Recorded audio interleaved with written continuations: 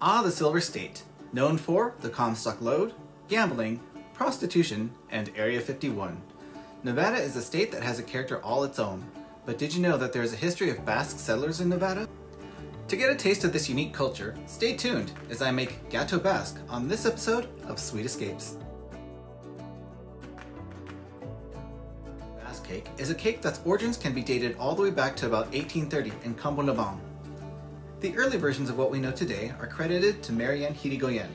She was a pastry chef from Cambo who sold her cakes in the local markets, and subsequently her cakes became such a success that she was named the Basque Cake Woman.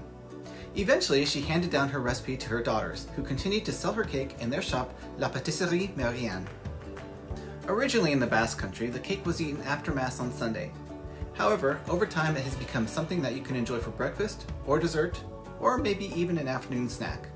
What makes Gateau Basque unique is that it's made with a pastry crust rather than a batter. It is tender, flaky, and crumbly. Now inside the cake you will either find pastry cream, black cherry jam, or even a combination of the two.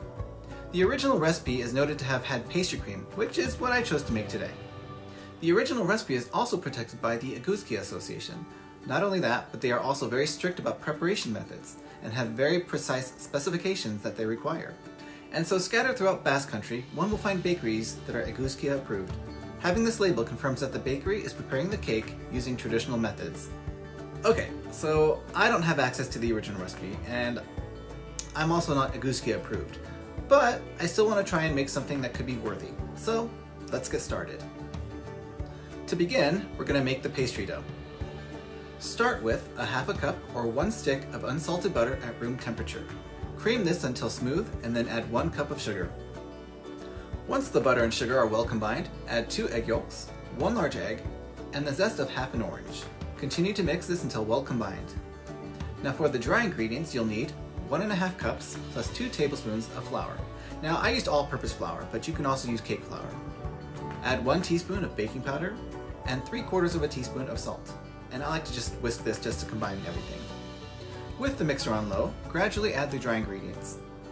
Once everything comes together, transfer the dough to a piece of cling film, wrap it, and form it into a disc. Now let the dough chill in the refrigerator for a while. And while the dough is chilling, we're going to make the pastry cream.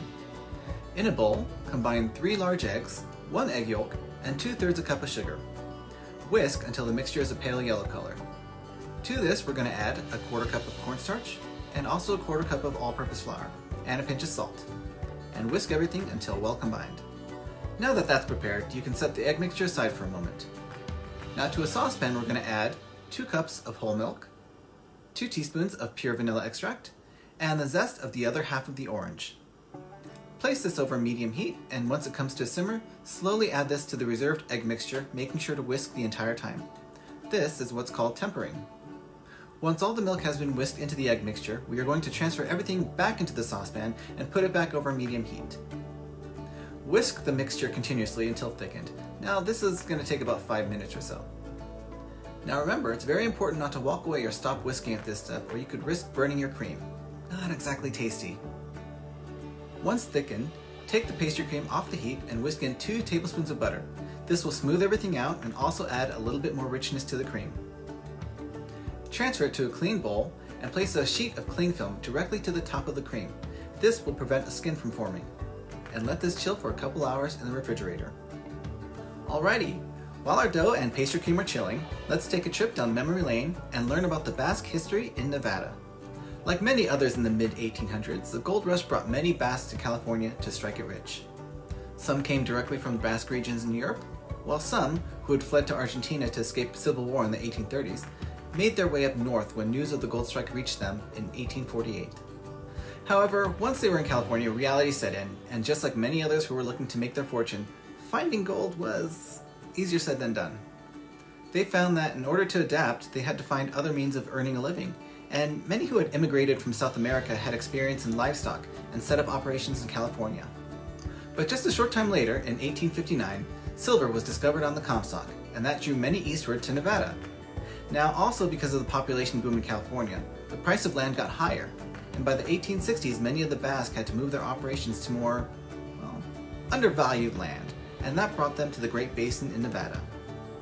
The large-scale livestock and sheep herding operations that were beginning to establish themselves in Nevada, well, they eventually started attracting a large number of Basques from the Old Country.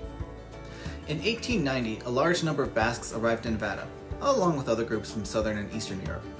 Now you would think it was gold and silver that drew them here, but in fact, it was the opportunity for steady employment and the comfort of being around their fellow man. It wasn't an easy journey, as the voyage over was a long one. Along with that, they also faced a language barrier and had very little, if any, knowledge of sheep herding.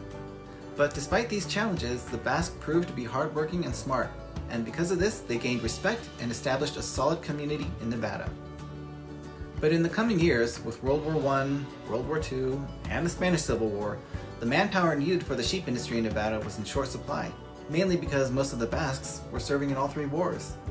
World War II was the last major migration of Basques to the United States, and by the 1970s the sheep industry wasn't as prominent as it had been in the past.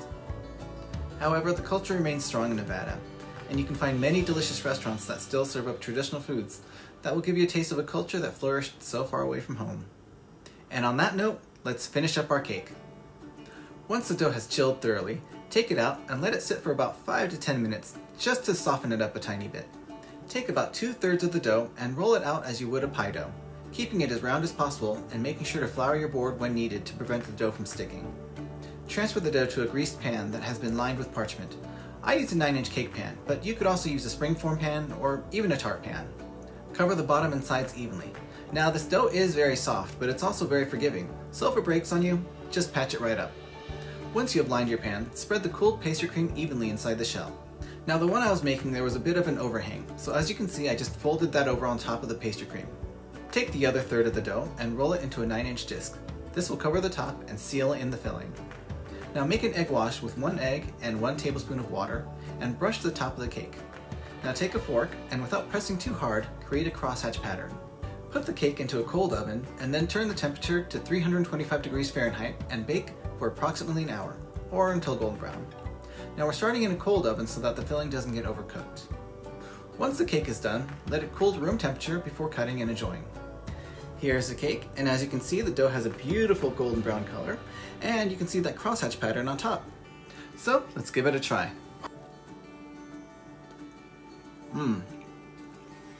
When you take a bite, the pastry is tender and it's flaky, and the pastry cream inside, it is rich and has a really, just a bright orange flavor to it.